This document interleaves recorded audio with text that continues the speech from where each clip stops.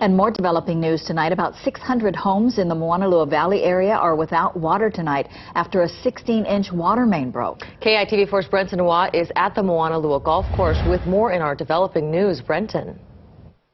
We're out here at Moanalua Golf Course, and if any of our viewers are one of its 300 or so members and are watching and are seeing all this dirt, debris and sediment on the ground and are wondering what it is, they're not landscaping here. This is the effects of a water main break that happened earlier today. We're told water was gushing across this course because a contractor that was excavating an area hit a 16-inch water main. Witnesses say the water was about knee-deep and flowing like a river across the course. And over a dozen golfers were helped off the course today around 2 p.m.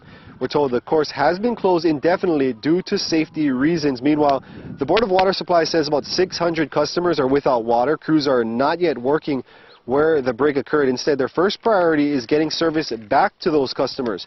They're working on a bypass that could take several hours to complete, and they're still not sure how effective that bypass will be. But once they do complete it, the crew will come here to the course. They'll assess the damage to the 16-inch water main, and they'll work to repair it. Again, it's still too early to give an estimate of when about those 600 customers' water service will be turned back on, but we'll have updates as they come in. Reporting from Moanalua Golf Course, I'm Brenton Watt for KITV4 News.